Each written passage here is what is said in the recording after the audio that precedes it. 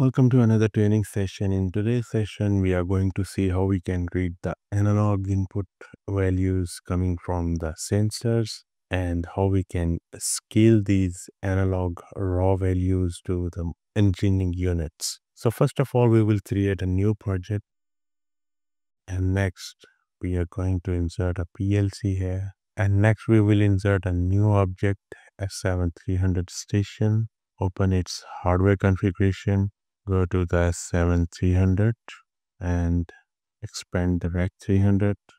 We will insert a rail here, and next we will go to the CPU 300, and from here we can select 314 2DP.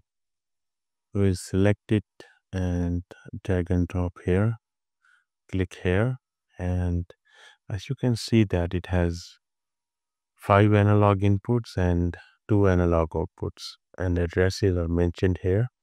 We can double click here and go to the addresses. The starting address will be 752. We can uncheck this system default address and we can write here 256. We will change the input address. And from the inputs, you can see that we have channel 0, 1, 2, 3, and up to 4.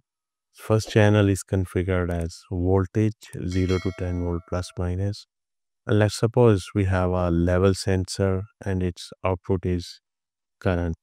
So we can select the current I, and a range we can set 0 to 20 or 4 to 20.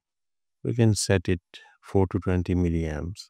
Now our channel 0 is configured as current input 4 to 20 milliamps, and we will be reading this channel 0, and its address will be available at VIW 256. I'll just click here, save and compile. Now we will go back to the Simatic 300, open the CPU S7 program, blocks, OP1. Okay, we will change the language to the ladder.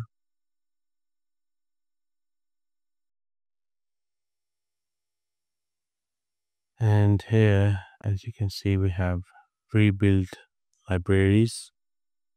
We'll expand this and we'll go to the standard library, and here we will go to the TAS7 converting blocks. And from here we can select this FC105 scale. Drag and drop this here, and as you can see that it has 4 inputs and 2 outputs. So the first one will be our input address. We can write here PAW 256, which is our channel 0, and even we can edit the symbol as channel 0 analog input.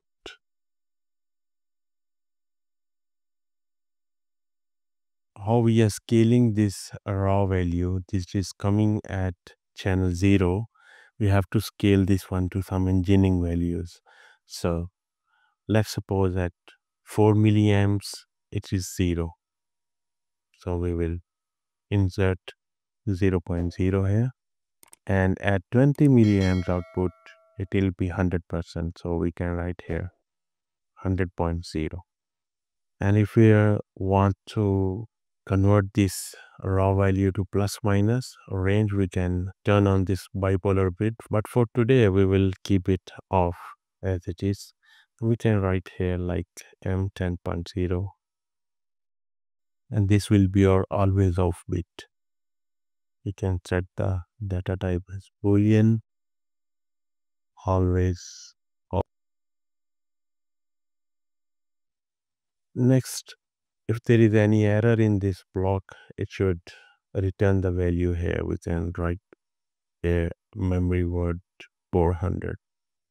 So in the memory word 400, whatever the error comes, it will return the error number in this memory word 400. We can edit symbol as error board.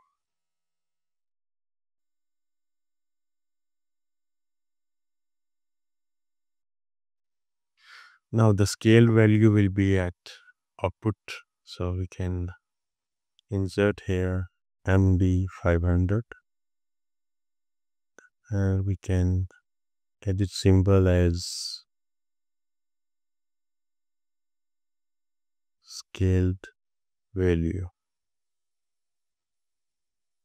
and data type will be real, or we can put D word also here.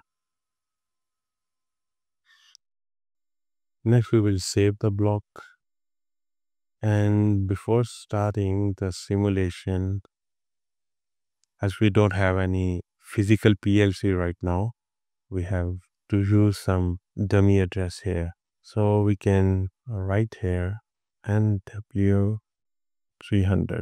and we can simulate this as sensor input value. So we can write here dummy channel 0 and its value will be int.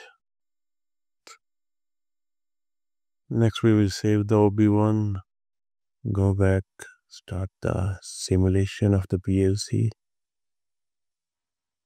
select here MPI and download complete project into the PLC simulator.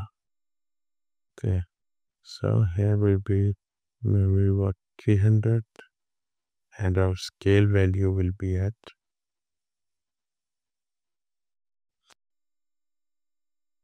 okay. Now at 0 you can see here the output is 0. Okay, let's increase it to 1000 and you can see that it is showing 3.6. Okay, so here also we can change the display value into the real, which is 3.618. Let's now increase it to the maximum, which is 27648.